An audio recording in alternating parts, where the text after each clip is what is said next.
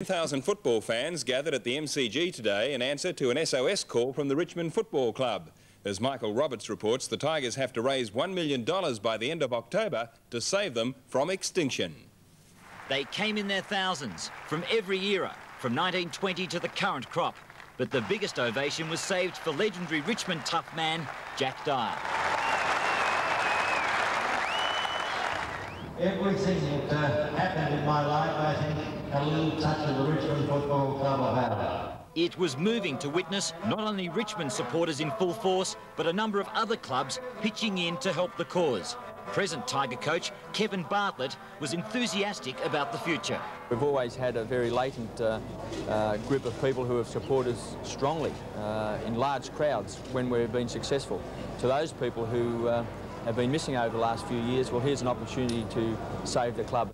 Club president Neville Crowe was delighted with the turnout today, but raising the required money will need a tremendous effort. This is desperation stuff. If we don't get this money by October 31, we're out of business.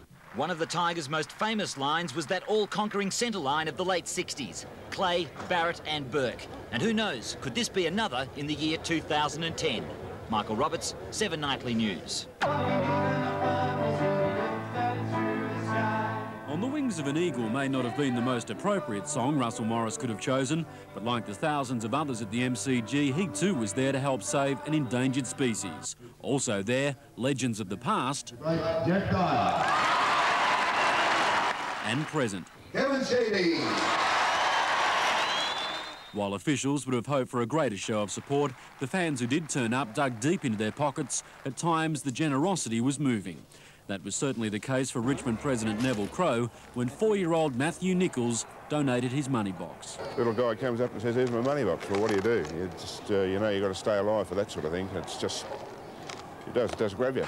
But it was Captain Blood Jack Dyer who summed up the general feeling and directed his anger at the AFL. Do you tell them that there was more here this morning than those two teams that they've got up there in Sydney? Twice as many people. Put them over there, and that's the story. And that's all they'll get up there too. The Tigers have until the end of October to raise $1 million.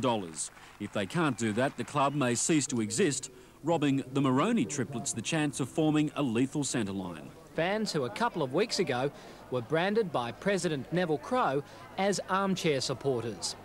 Well, today they got out of their armchairs and forked up, and they weren't all decked out in black and yellow.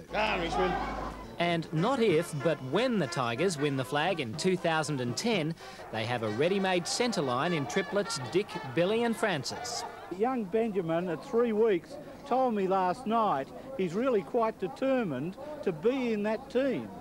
As for the past, well, there were plenty of former greats prepared to stand up and be counted. Jack Dyer. Our former players have been sensational. This morning, a cheque for $20,000. You know, just remarkable. We've raised certainly around about 100 and probably in excess of 130,000 now without today's campaign. And I just, you know, that's encouraging. But $1 million or more is an awesome long way to go. So no one should yet think that we've made it, not by any stretch of the imagination.